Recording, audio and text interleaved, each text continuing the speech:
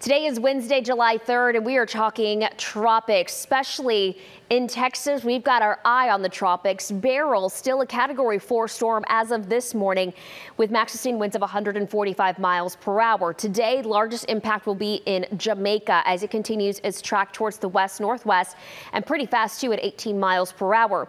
Hurricane warning still in effect for Jamaica, the Cayman Islands, and now along the Yucatan Peninsula coastline. This does include Cancun and Tulum, as well as Playa del Carmen. So if you are maybe heading in that direction, you might want to reconsider. On the other coast, also tropical storm watch now in place, and this is for the approaching storm.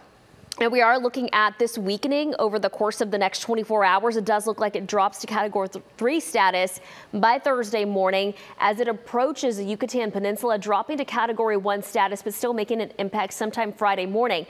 As it approaches the Gulf, it is going to weaken initially to tropical storm status, but it feeds off of the warm waters of the Gulf, and now looking like it could strengthen to a Category 1 storm briefly on Sunday morning before it makes landfall somewhere along the Texas or Mexico coastline. And this will be very early on Monday as a tropical storm. Really going to depend on a few things, but either way, it does look like some heavy rain will be possible for South Texas come early next week. This is a look at every model output. Every line indicates a different model on our spaghetti plot.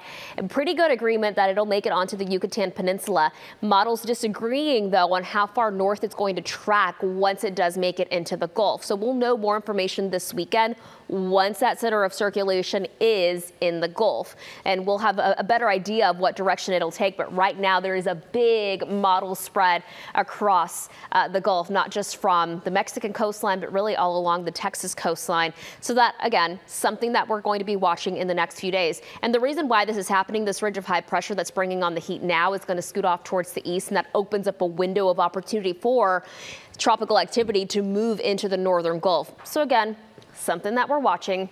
This is going to be really impactful for areas in Mexico as far as heavy rain is concerned. And as of now, as the forecast track is right now, again, it could change. This could be quite a soaker for South Texas, looking at 3 to 5+ inches of rainfall into early next week. And along the rest of the Texas coastline, right along Corpus towards Houston, could see anywhere between 2 to 3 inches of rainfall. Again, that's just the rain coming down, not necessarily anything getting pushed inland. And then the more inland you go in Texas, 1 to 2 inches closer to central Texas. For North Texas, no major impacts, although we could get in on some of that tropical moisture. We could see some added rain potential out of it, but generally less than 1 inch of rainfall possible. Again, we still have a lot of time for this data to change, so make sure to keep checking back in with us as we get more information on Beryl.